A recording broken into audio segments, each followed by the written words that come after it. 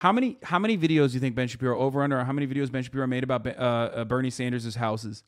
Oh my god, I would probably go with like 5. He had to have made. Okay, let's take a look. Absolutely. Shapiro, drive your Bernie Sanders bumper sticker Mercedes, the cars for kids. Yeah, that works. I wonder if we could like get to Daily Wire, because like he talks about Bernie a lot. He always brings him up. You know, they love talking about like AOC is rich now, like because she's a politician. She was originally used to be a waitress. Yeah, Now she used to be a waitress. Probably brings it up as an aside, unrelated and talking points. Yeah, we know what his take is on leftists having houses. Independently wealthy people are actually good politicians. Also, Ben Shapiro, hypocrisy. Socialist streamer buys a $2.7 million house. He was asked about the number of houses that he owns, and he was off. Here was Dr. Oz. But I mean, he wasn't just like off. It was like he said, was it like he owns? He said 10? 2, but he owns 10. Yeah. Okay. Thank you. Yeah, he was off by 8 houses. Here's Ben's tweet about Bernie having 3 homes. You own 3 houses. Shabibo's rankings. Bill Maher was the only S tier lefty, of course. Bill Maher is the only S tier. That says everything rocks. you need to know. That's so good. This is incredibly funny dating advice. If you know she's Ben Shapiro's sister, Abigail Shabibo, my favorite, my queen. Let's see what she had to say. Classically Abby.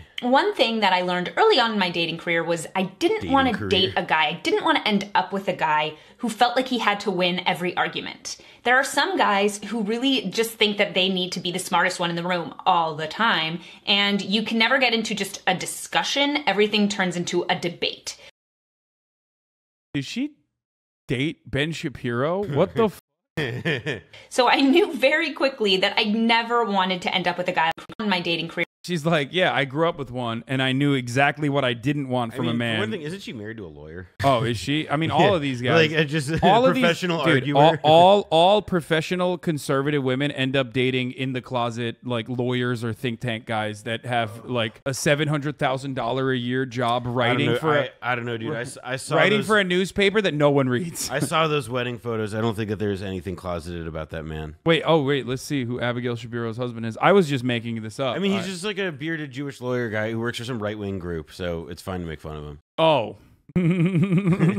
This does not suit the bill of what I was talking about. What I was referencing was Meghan McCain and Meghan McCain's husband. Oh, yeah. Mr. Ben Dominic is a different story. He's a different kettle of fish altogether. Yeah, that's what I was talking about. But this guy, you know, no, he's not. He is not queer-coded, okay? Not at all. He's just a happy man. I mean, I'd be smiling like that, too.